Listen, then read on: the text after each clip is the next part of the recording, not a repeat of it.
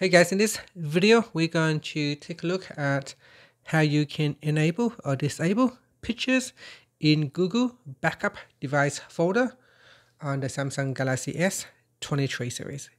First, tap on the Home button to return back to the home screen. From the home screen, swipe down at the top, then tap on the settings icon. Now from the settings screen, scroll down and then tap on Accounts and Backup.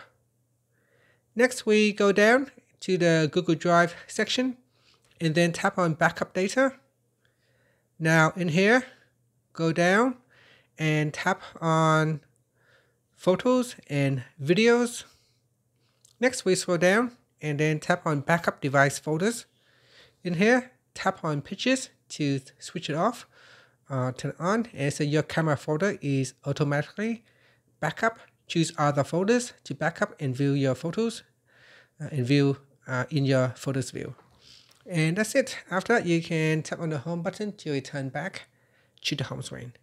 Thank you for watching this video. Please like and subscribe to my channel for more videos.